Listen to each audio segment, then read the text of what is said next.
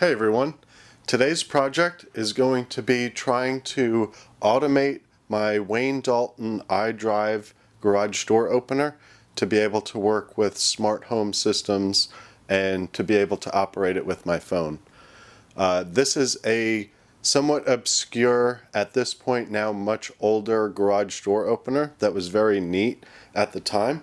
And the reason why is because it has a torsion bar style mount that doesn't need an overhead unit to pull the garage door up. So if you have high ceilings or limited space, you could use one of these and not have any obstructions in the garage where the door opener would normally be.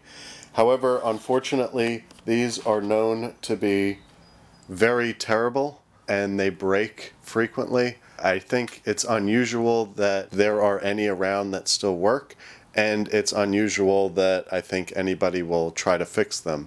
Once they break, they get replaced with a more traditional unit, which is unfortunate because it is a pretty neat space-saving design that, when it works pretty well. However, one of the big downsides, at least for me, is the door can only be operated by this remote, and I only have one remote. That means that when I'm in the house trying to open the garage door, I need to push this remote, which can be mounted on the wall next to the door where a traditional garage door opener button might live. But also, if I wanted to open it from my car, I would also still need this remote. So I have to take this remote and bring it into my car from the house if I plan on using the garage. And because I only have one, I either have to go into my car every time or remember to grab this off the wall every time I leave, which is not very convenient. And this remote takes two AAA batteries,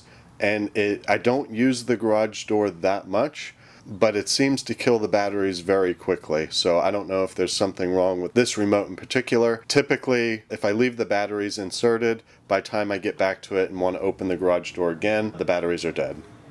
Before I started down this path, I did try the MyQ garage door opener. It's an affordable piece of hardware that also includes an app that allows you to basically mimic the signal from the remote in order to operate your garage door through their interface.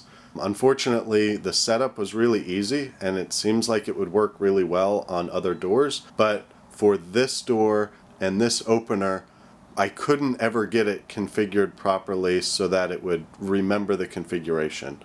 Going through the configuration process, I could get the door to operate, but as soon as I tried to save it, it was no longer connected. So I think that just goes along with this finicky iDrive system. So unfortunately, it didn't work, but it is still good for letting me know if the door is either open or closed. And I will link this in the description because I do think it is a nice smart home automation kit. Finally, there is a plug or a set of pins on the side of the unit for putting optical sensors in to prevent the door from closing on something. And it also looks like there are pins to operate a garage door light, but unfortunately there's no way to easily set up a hardwired doorbell type switch, because that would solve a lot of these issues that I'm having or running into, or inconveniences I should say. So that's where this project is going. First, I had to gather some materials for this project.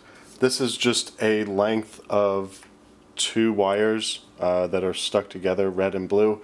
The colors don't necessarily matter for this. I also got this little controller. It's a Wi-Fi smart inching relay. And the inching relay, what that means is that when you initiate the command for this to do something, it's going to connect the relay or connect the switch for some short amount of time, probably a half a second or a second, and then it's going to open it back up. So what this is going to do is simulate pushing a button.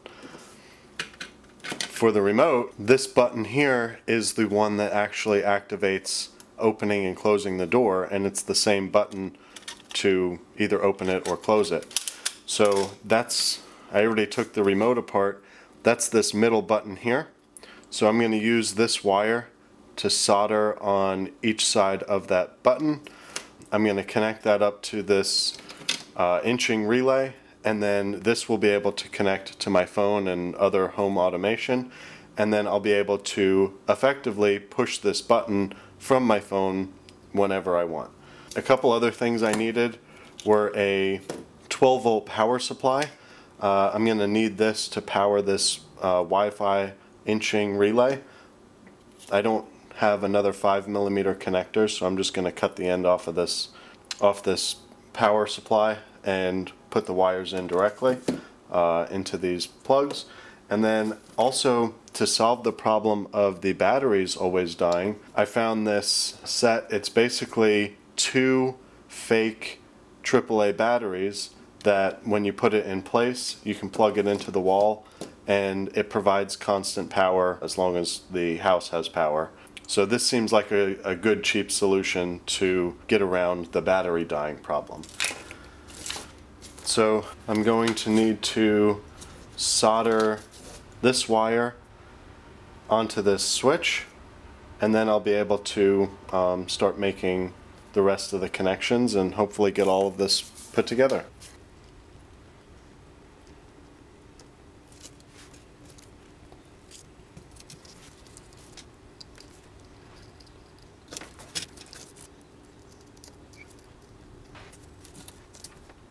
Okay, with the switch wired up, I need to reassemble the controller.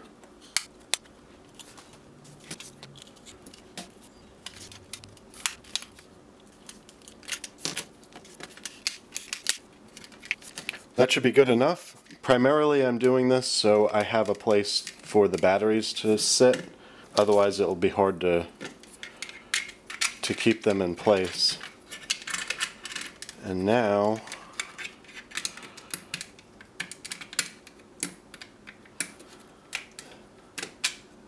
well, it might be hard to keep them in place anyway.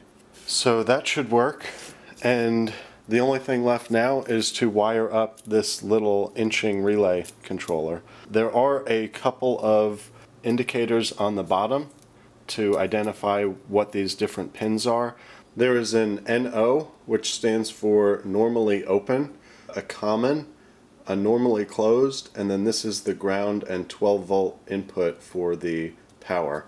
So the power supply that I cut the end off of go into these two, and then the wire that I added to the switch I'm going to put in the common and the normally open. The difference between normally open and normally closed is the on-activated state of the switch.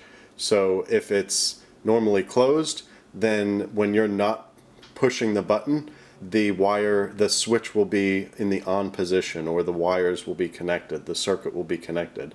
If it's normally open, then it will be disconnected, or the switch will normally be in the off position until you trigger it, and then it will connect. You can actually utilize in some projects both of these to have an off state and an on state with 2 different things, but for this case I'm just going to need to use the normally open and the common pins. Also, when I cut the end off of this power supply, I left enough extra wire, so maybe I can utilize this plug in another project, but that way it just, if I went all the way to the end, then this would be trash. So to wire it up, I just have to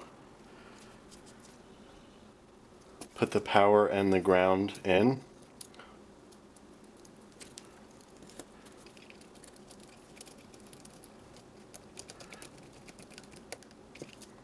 And then the normally open and the common will be for the switch.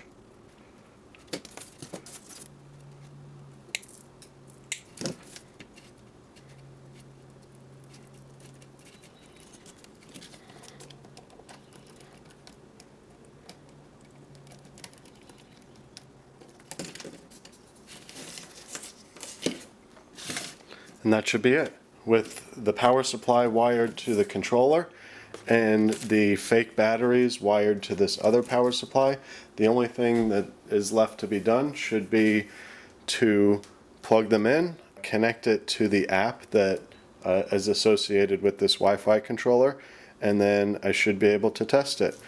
I might put a bit of hot glue or some other tape or something to help hold these batteries in, but that's not critical for right now. And I'm probably just going to stick these on the wall in the garage somewhere close enough to an outlet so I can plug both of these in, and then I shouldn't ever have to touch this remote again, and I should be able to open the garage door from either inside my car or outside my house or wherever I need to, which will be really nice, if nothing else, just so I don't have to worry about carrying around that remote. Let's get it all plugged in and we'll give it a try. At this point, I have the batteries, the AAA batteries for the remote, plugged into the wall, so the remote is active. I also have the power supply for the inching relay connected into the wall, so the relay is active. There's a light on it that you can see on the back. And now that everything is connected, after a few minutes of setup on the app, I was able to get this set up and configured. There is a settings page that allows you to configure the inching parameters. I set it for 1 second, so that means when this is activated, it's going to press the button effectively for 1 second and then unpress it. And it seems to work very nicely.